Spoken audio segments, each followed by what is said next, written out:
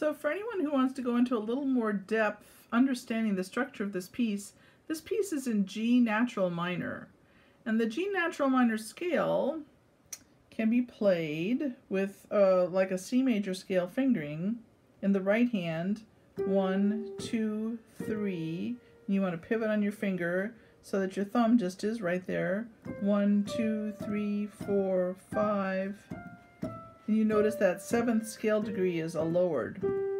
So you could practice that if you wanted to. 1 octave as quarter notes and then 2 octaves as eighth notes.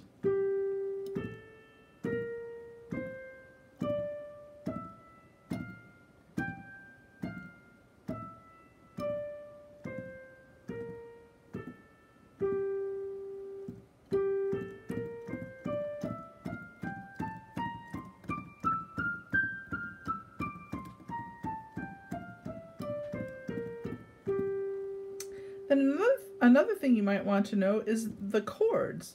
1 is going to be a minor chord, 2 is a minor chord, 3 is a major chord, because this is a natural minor scale, that's how it is.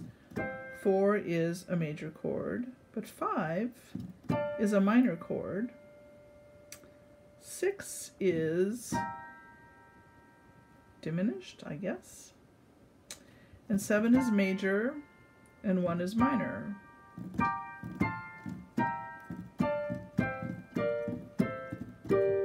So those are the chords. 1 is minor, 2 is minor, 3 is major, 4 is major, 5 is minor, 6 is diminished, 7 is major, and 1 is minor. That's in natural minor. Now if you wanted to play the scale with your left hand, you'd do again the C scale fingering. 5, 4, 3, 2, 1, 3, 2, 1.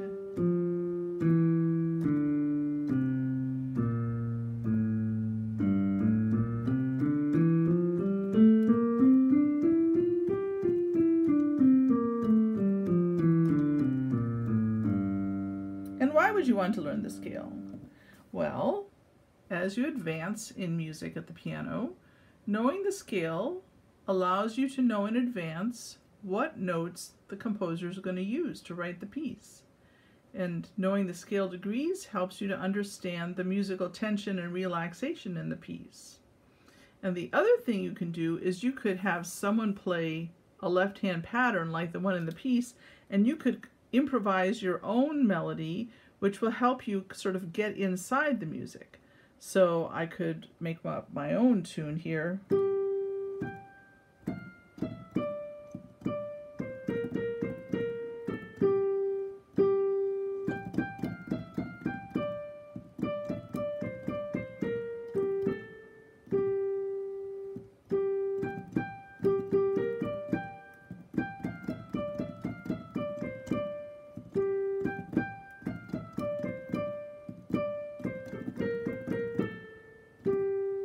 And that way you become more familiar with the notes, and it becomes easier to understand in some insightful, difficult to describe way with words of what the composer was trying to do. So I would encourage you to learn the scale and learn some of the chords, and then make up some of your own music using those notes and those chords.